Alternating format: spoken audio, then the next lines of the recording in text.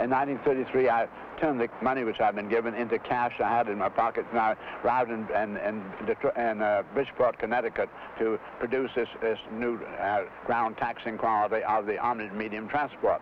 Because it just going to go on the ground, I knew people would call it an automobile. It wasn't designed just to be an automobile at all.